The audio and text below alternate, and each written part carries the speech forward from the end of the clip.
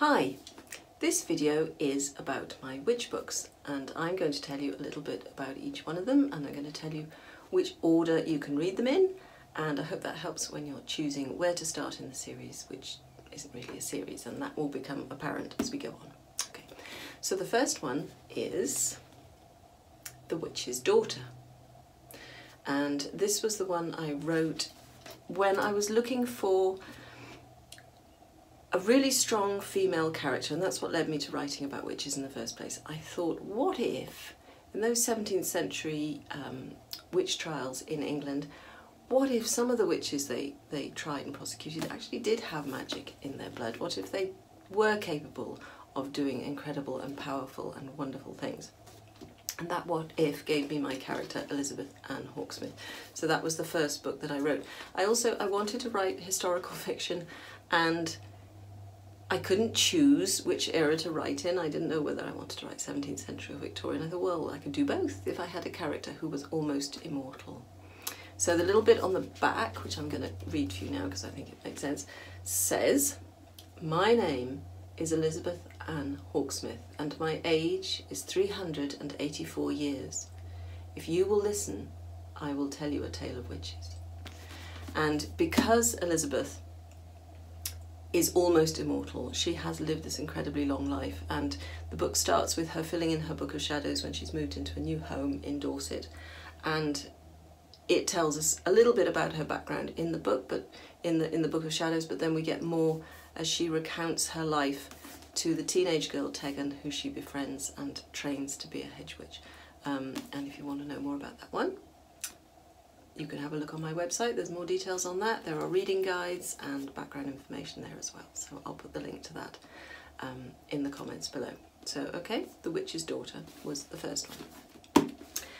And although it didn't happen for several years, I eventually wrote a sequel to The Witch's Daughter, and that is The Return of the Witch. The clue is in the title, The Return of the Witch. Okay, now I don't want to give any spoilers for the first book, but I'll just read the little bit that's on the back here. In a breathless journey that takes them through history to the 17th and 19th centuries, witch pursues warlock. Three people steeped in magic weave a new story, but not all will survive until the end. Okay, so the story continues. I think that's about all I can tell you about that one, but that is the sequel, so don't read this one first, read this one first, and then that is the sequel. Okay, so those are those two. The next one I'm going to show you is The Winter Witch. You might be confused about the fact there are a lot of different covers for this one. The English edition had two different covers, one for the hardback and one for the paperback. Okay. So this one was very much inspired by my childhood growing up in the mountains in Wales. It's set in Wales, starts off here a little bit as east of mid-Wales and then moves a little bit further west, and it's based on the idea of the drovers. Now the drovers were farmers in Wales who would move livestock hundreds of miles to sell. So very often they would move them from, in this case, from West Wales to London to sell. It was a long journey, and to be a Porthman or a head drover, you had to be married. You needed a reliable person. They were taking a lot of other people's livestock. They'd often take documents for signing, things to sell, other things to sell. So the idea was if they had a wife and a family, they would come back and not just disappear with the proceeds of the drove. So one of the two main characters in this book, Kai, needs a wife. His young wife has died. He needs a wife to hold his position as a Porthman. And this is when Morgana, who is our little Welsh young girl who is mute, and if you read the book you'll understand a bit more about that, and her mother is unwell and she's keen to find a safe future for Morgana, and she meets Kai and a marriage is arranged, and the story starts with their wedding, and she goes off to live on his farm and start a new life, and she doesn't really know what she's capable of as a witch at that point, and it's only when she goes to her new home and discovers this wonderful well there and the history attached to it and the magic attached to it that her story starts. Okay, so that's The Winter Witch. And the other one I'm going to talk to you about next, where is it? Here we go.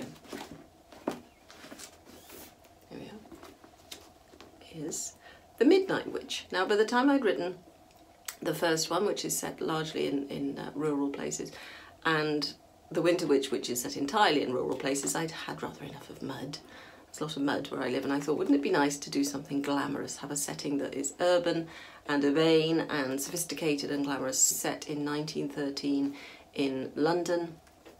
She is a very wealthy witch. She's part of the aristocracy. This is Lilith Montgomery is the daughter of a lord, and she is also the daughter of a head witch of a coven, and she is going to inherit that title, and the book starts at the point where she has to become head witch of this coven. So there's a lot more magic in this. This is a bit more high fantasy, and as I say, it's set in the sort of Downton Abbey era in London. So that is The Midnight Witch.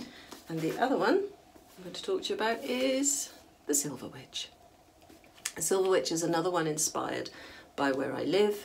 If you've seen some of my other videos talking about the research for this book, you'll know that it's set on Llangors Lake, which is a lake local to me, which has got lots of legends attached to it and is a very atmospheric place. This is set in present day and in 10th century Wales, so two different time frames there to work with. You can read these books in any order, except do not read The Return of the Witch before you have read, not that one, before you have read The Witch's Daughter. Okay, obviously those two have to be read in order. The others are all standalone stories, so you can go with whichever one takes your fancy. Okay, I'll be doing more about each individual book and the research and the background, and talking about the characters and taking your questions. But if you have any more questions about the series that isn't a series, about what it's like to write books that are a collection, that are connected, or what it's like to write a sequel, you can put those questions in the comments. Don't forget to like, to share, and to subscribe, and happy reading.